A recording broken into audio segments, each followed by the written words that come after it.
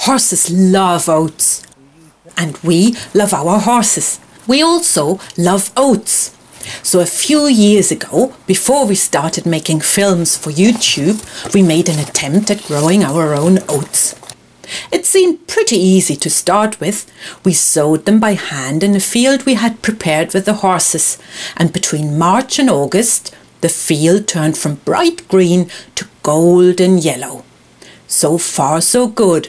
Henry the horse thought so too, and while I was filming one of his foals one day in August, he broke into the oat field and helped himself to the nearly ripe oats. Yummy!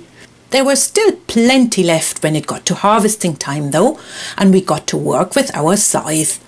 We bundled the cut oats to sheaves and shocked them in the field to dry. That's where we hit difficulty. The crows and jackdaws and all sorts of other birds had been watching us and moved in as soon as we left the field. Then the rain came. So we didn't end up with many oats that year. The next step would have been removing the hulls and flaking them, which would have been another complicated experiment. But we haven't given up yet after that first experience. After all, that's one reason why we built the tomato shed, to be able to dry the sheaves of oats away from the rain, birds and mice. In the meantime, we are lucky that we can buy great Irish grown oats in our shop. And when the autumn mist moves in and the first grass frost glitters on the lawn, it's time for me to switch to porridge for breakfast. You would think that everyone knows how to make porridge.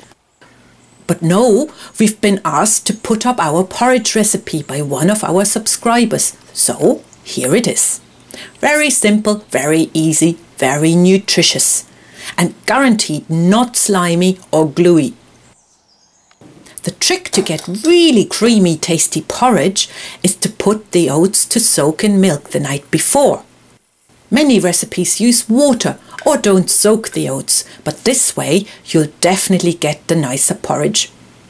For one portion, I take 2/3 of a cup of oat flakes and 1/3 of a cup of oat bran. I then add 2 cups of milk.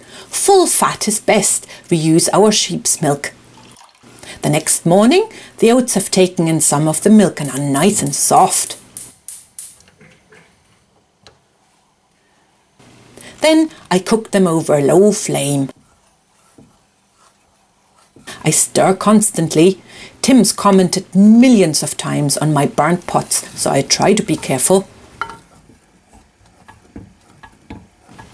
After a few minutes, the mixture thickens and bubbles start to rise.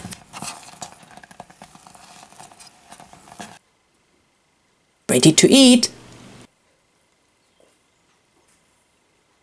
I have mine with Tim's Bees honey, but you can also add fresh fruit or sprinkle sugar over it. A brilliant start to the day on a fresh morning. How do you make yours?